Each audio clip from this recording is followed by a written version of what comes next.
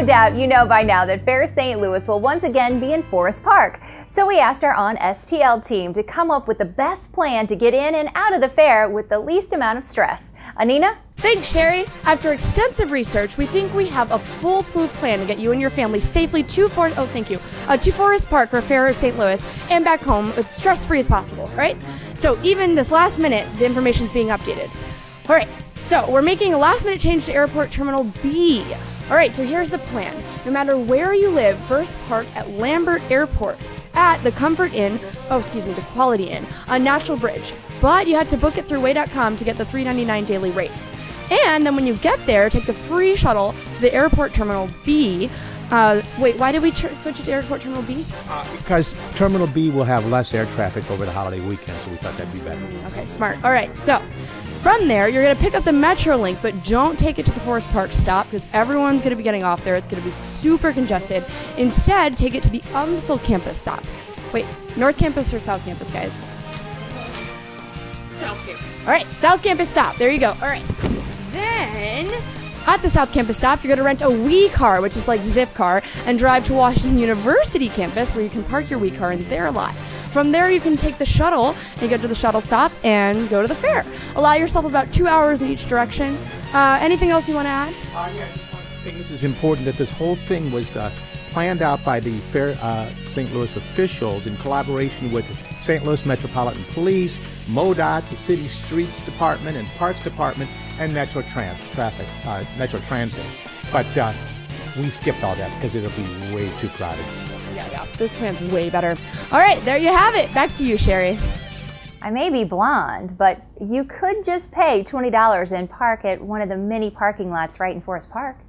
Well, I guess. I didn't think of that one. That's a good plan. Yeah. There will be lots of music not in Forest Park this weekend, too. So let's check in with Cat Muse to find out who's playing where over the holiday. Thanks, Sherry. Friday, start your weekend right with the smooth jazz stylings of my favorite crooner, Joe Mancuso and Adam Manis at the Chase Park Plaza. And Stephen D. Hunt's one-man, five-piece band is on the main stage at Laclede's Lane, and you've got to check this guy out. He's awesome. Anthony Gomes is back from his world tour, and he will be thrilling us at Cyberg's on Dorset. And our own Brad Noe is doing a doubleheader this weekend, Friday and Saturday night at the Salt Creek Brewery. King Kong is back to rock Charlotte Pub, so come and see Sammy in captivity. Check out my blog at OnStL.com and hit me up on Facebook. Get out and support local music and have a great weekend. If you were watching the Cardinals-Phillies series a few weeks ago, you might have gotten a glimpse of the Cardinals' rally squirrel. Remember him? We asked OnStL pretend sports reporter Jacob to find out what the rally squirrel has been up to since his 15 minutes of fame back in 2011. For those of you who've lived under rocks or in Cleveland during the past few years and haven't had internet, the rally squirrel is a squirrel that propelled the Cardinals to victory during the 2011 playoffs. And it returned this past month to lead the Cardinals to victory over the Phillies, which begs the question, where has the rally squirrel been? The squirrel clearly has some sort of connection to the Cardinals, and in light of some previously reported facts, it has become clear that the rally squirrel hacked into the Houston Astros databases in an attempt to get back at Jeff Luhnow, who unfairly stole the rally squirrel's thunder and took credit for the Cardinals' victories. But it doesn't stop there. There are rumors that Rally Squirrel also deflated Patriots footballs in an attempt to get back at the team for cheating against the Rams in the 2002 Super Bowl, and he sabotaged blood work done on Lance Armstrong after the squirrel's sister got sick from eating a Livestrong bracelet. So, even though we haven't had that many sightings of the Cardinals' Rally Squirrel since 2011, he's been very busy behind the scenes. But at least we haven't had to endure more embarrassing Rally Squirrel stories like this one.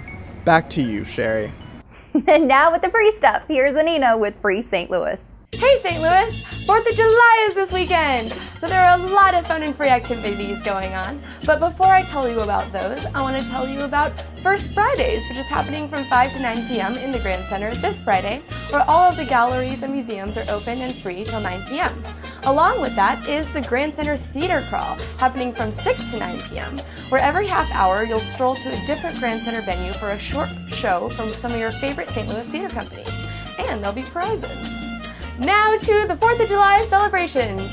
First off is the Heritage and Freedom Festival, happening the 2nd through the 4th in Ozzie Smith Sports Complex, where Smash Mouth will be performing. There will also be carnival rides, games, foods and drinks, other music, 2 nights of fireworks, a kids zone, and a parade on July 4th. Also the 2nd through the 4th is Riverfest, happening in Frontier Park, where there will be more carnival games, balloon art, a bubble bus, live music, a parade on Saturday at 10 a.m., and fireworks displays both Friday and Saturday at 9:20 p.m.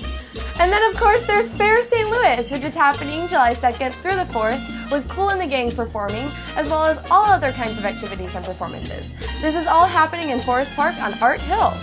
To check out all of the events happening this week in St. Louis, you can see my page at OnStL.com. Have a fun and free week, St. Louis, and a happy 4th of July! Today's music is Midnight Zone by Miss Molly Sims, who will be at the Bootleg at Atomic Cowboy on July 4th for the Clownvis Presley Candy Cola Explosion, where Clownvis will end the show with a bang by jumping handcuffed into a 7-foot can of cola, wearing a suit covered in hundreds of Mentos. And what are you doing on the 4th, St. Louis?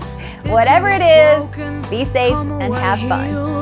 What did you learn and how did it feel? Okay, we'll do it again. Okay. Hand-built. It is hand-built. I'm sorry. All right. Okay, that laugh is... No.